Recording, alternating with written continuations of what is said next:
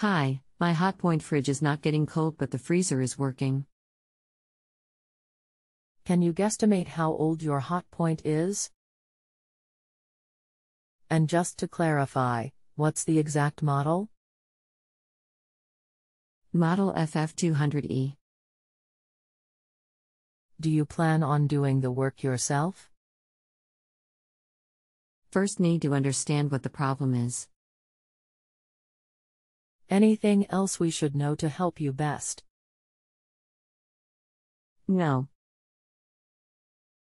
Hi, I'm Daniel. Welcome to Just Answer. I'm reviewing your question now and will post back with your reply momentarily. If the freezer section is working but the fridge isn't, then the fault will be in the freezer. As all the cooling is done in the freezer and the fan blows the cold air into the fridge section.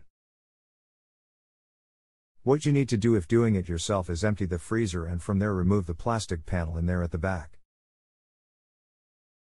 If there is another panel behind there, then remove this as well. From there you will see the evaporator unit.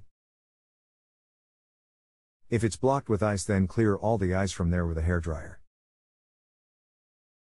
Once clear, refit the panels and retry the appliance, and after a few hours this should be back to normal again from there. But if you don't fancy doing that, then if you empty the freezer and unplug the appliance and leave the freezer door open for 24 hours, this will allow the ice in there to melt itself. Then after 24 hours turn it back on, and again this should cure the fault from there. Try that and see how it goes and let me know. If you have a home improvement or appliance question and want to chat with an expert, now visit justanswer.com/ythi.